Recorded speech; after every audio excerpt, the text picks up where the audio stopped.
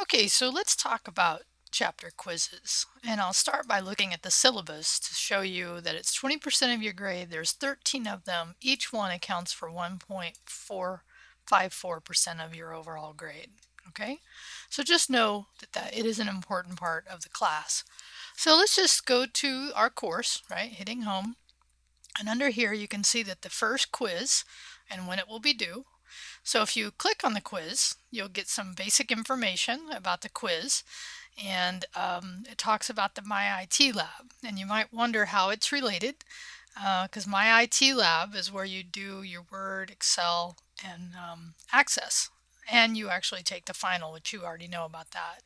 But also in My IT Lab, which I'm sure I've at least mentioned once, and I'll go ahead and go over here because I'm logged in here under your course materials, there's the ebook. So I'm guessing several of you have selected the option to only use the ebook for our course.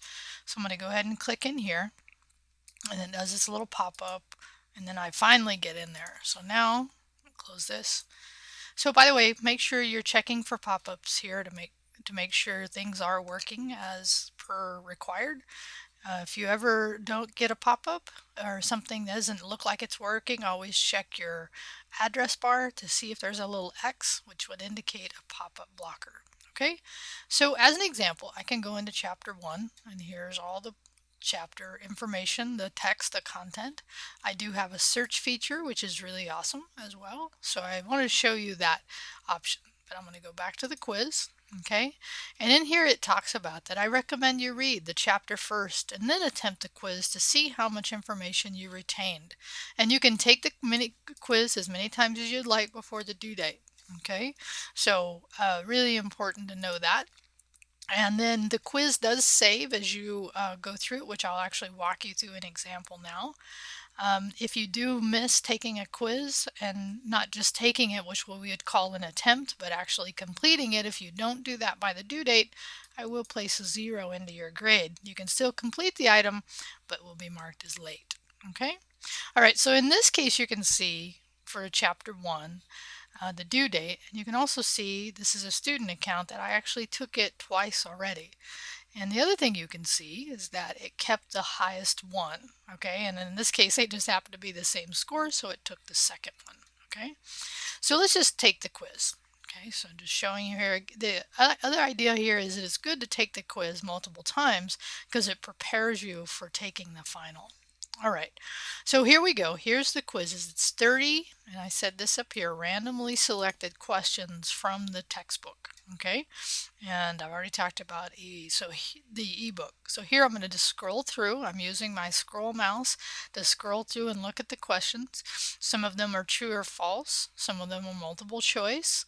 Some of them, I'm hoping I see one here, are fill in the blank. So it's really important that you spell these correctly, because if you don't use exactly the right term, and again, I'm going to refer you to the ebook here, that's a reason to have that on hand so that you can make sure the words that you're using are correct, because these fill in the blanks will have a little bit, not a little bit, they will mark you, I believe, as wrong if you don't have the exact spelling. Okay, so for some reason, I'm not sure on this one, I may have to go find out why it gives you more of an editor, but that's not a big deal. And this one is multiple choice. Here's the one I'm looking for. So on this particular question, it shows match the following terms to their meaning. So here's the terms and here's the meanings. And how you answer this, so make sure you're putting this in your notes as you take, okay, so crowdsourcing, which of these would be the answer to crowdsourcing? Right? So if you know the answer, right, you could put it in here, and I'm just going to guess crowdsourcing versus crowdfunding, right? So it's important to read and understand the differences. So you would solicit small donations would be funding, so that would, and used by marketers to let online input. So I'm guessing that's E. So the first one, crowdsourcing, would be E. Crowdfunding, and then you'd put a comma here for the next one. So crowdfunding would be D. So you would go through, in order to get the point, you'd have to go through each one of these and say this item corresponds to this one. is the idea of matching. So other than that, these are pretty standard questions out of the chapter. And now here's the other thing. Let me go ahead and just do a couple here. I'm not even really going to read the question. I'm just going to click in here. And notice what this says at the very bottom is it's saved. So what happens is as soon as you click anything, and again, these are not the right answers, I'm just randomly doing it. What happens is it automatically saves for you. Okay. And the other thing you can tell is at the top, and I'm not sure why it's not. Oh, there it is. So I noticed this earlier as I was moving through the questions. It will also indicate, oh, that's why I can scroll through to each question. That's why I wasn't seeing the little check mark. Okay. So when it checks, that means it has the answers saved. Okay, so you can, in this case, and this is what I want you to know, you can start the quiz, right, and not complete it. Now, and it shows you an elapsed time, but that's not important for our particular course because you can take it as many times as you want until the due date. Now, let me just go ahead and hit home. And it'll warn me. It says you're about to navigate away. Do you want to? And I'm going to say yes. Okay. Now, in my case, I'm just going to go to my grade because I've already taken this particular chapter quiz twice, right? Chapter 1. And I'm going to see if it shows anything for my attempts. Okay, so right now, because I have started a quiz but I haven't completed it, I will see a resume quiz. So these attempts is what you really want to see, right? So if you see at least one attempt, that means when I look at it, I will have seen you've completed one. But if you see only a resumed quiz, that means you don't have an attempt complete, and therefore I would consider it not complete, and I would put a 0 in there, right? So make sure you have a complete on there.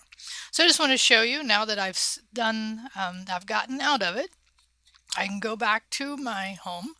I can go back to the chapter quiz here. I can go back and resume the quiz, and it will take me right back where I was with the questions that I've saved. All right, so I think that should give you enough to at least understand the basic concepts around how to do quizzes. Again, I recommend reading those chapters, doing a quiz to see how well you retain the information, because the more times you see these questions, the more likely you'll do well on the final. All right, see you later.